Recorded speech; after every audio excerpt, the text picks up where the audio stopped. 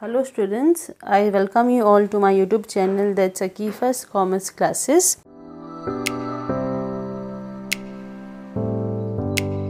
So in my previous session, I discussed with you all about collision areas, okay, where we discussed what do you mean by collision areas and how you're supposed to solve it when it comes into a problem. So we know that collision areas is the amount which a shareholder has not yet paid. Therefore, his shares are forfeited or cancelled. So now in today's video, we'll study about what you mean by collision advance. So when the shareholder pays a part or full amount of the calls not yet called up, so the amount so received on share is collision advance. It means he has paid it much before the company calling and reminding the shareholder to pay the amount. So this amount is paid in advance to the company by the shareholder, so it is known as collision advance. So this collision advance, it is credited to the collision advance account and in the balance sheet it is showed under the heading current liabilities, because this is something that is already paid in advance. So this is the opposite of collision areas.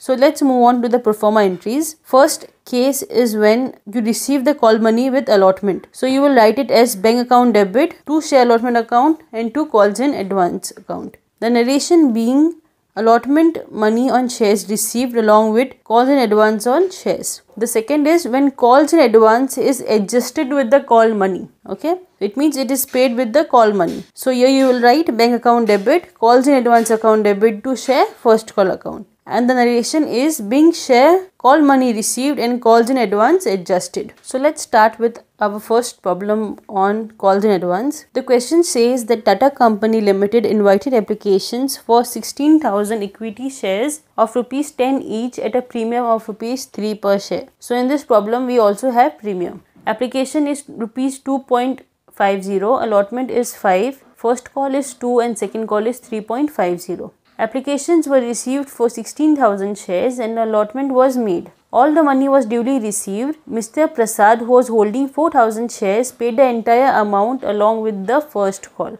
Pass the necessary journal entries.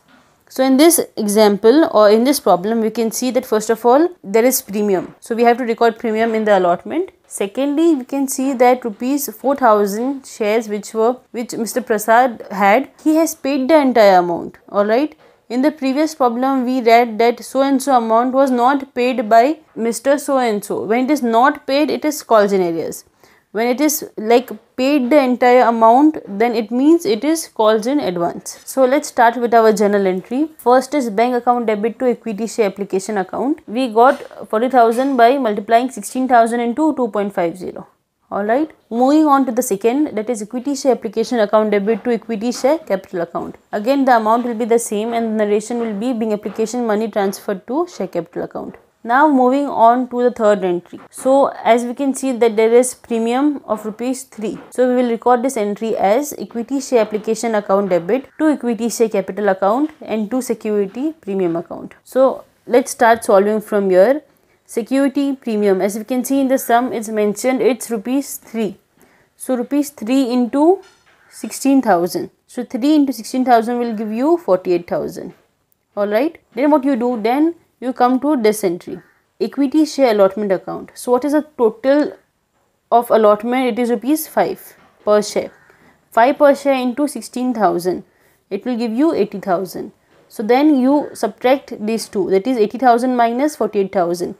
The difference that you get here is the equity share capital account. Always start with solving premium first, then the total allotment, then subtract the two and the answer that you get here is the equity share capital account.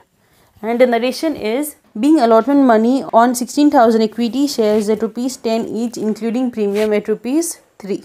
Moving on to the fourth entry, that is bank account debit to equity share allotment. And the narration is being allotment money received 80,000 and 80,000.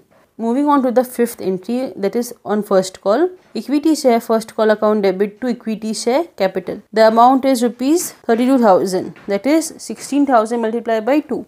Alright. C. Irrespective of whether it is calls in areas or calls in advance, the first entry of calls will always be the same. Only the second entry is affected in case of calls in areas as well as in case of calls in advance. So in this sum we have calls in advance. So our sixth entry will be bank account debit to equity share first call account to calls in advance account. As I said that calls in arrears and calls in advance, they both are the opposite. So calls in arrears we record it on the debit side. So the opposite of that is calls in advance. So we will record it on the credit side. Okay. And the narration is being first call money received along with calls in advance. Now let's see how we are supposed to solve it. Always start from the bottom. Okay.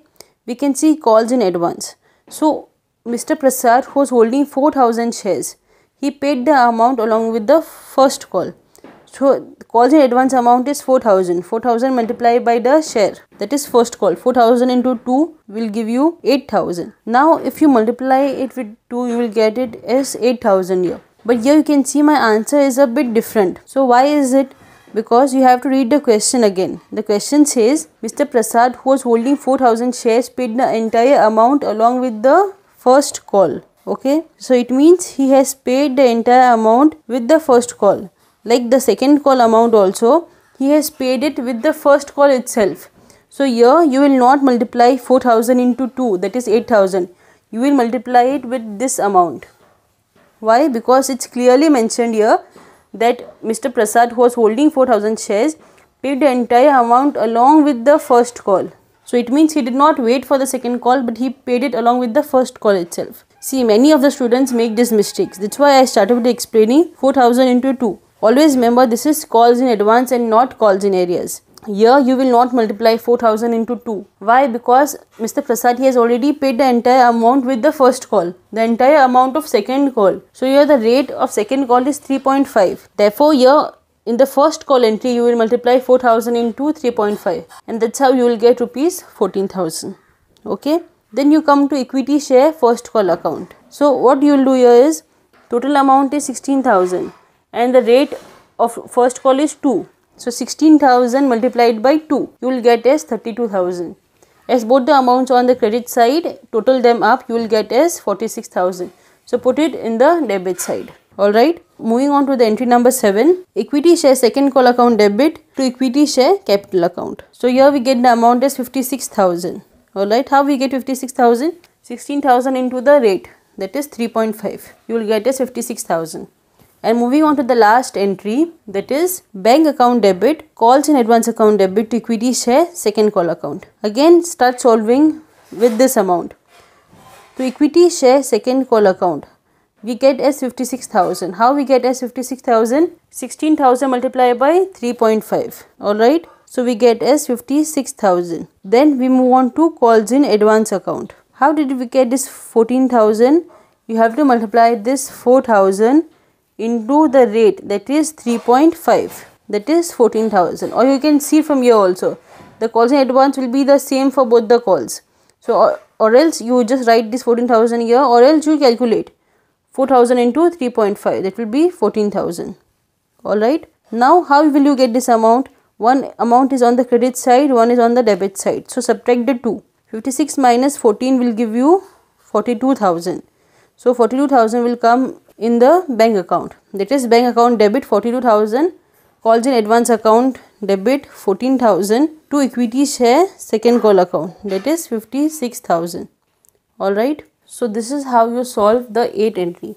Now you will notice that calls in advance I have recorded on the debit side. Why I have recorded on the debit side? Because here we are adjusting the calls in advance. Okay. And here we are recording the calls in advance. Therefore, here you will write it on the credit side, and here in the last entry as we are adjusting, therefore it will be debited. Alright.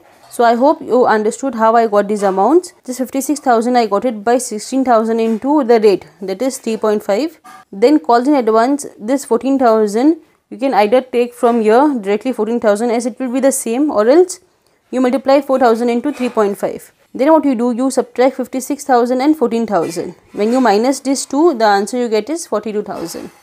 Alright. So after you finish recording all the entries, the next step is to total the debit as well as the credit side. So after totaling, I have got 4,30,000 on both the sides. So after totaling, I have got 4,30,000 on both the sides. So this was one problem on calls in advance. I hope that you all have understood the problems on calls in advance, whatever I have explained today. If still there are any queries or any problems, then please put it down in the comment section. Also, if you liked my today's video, then please like, share and subscribe to my channel. Thank you.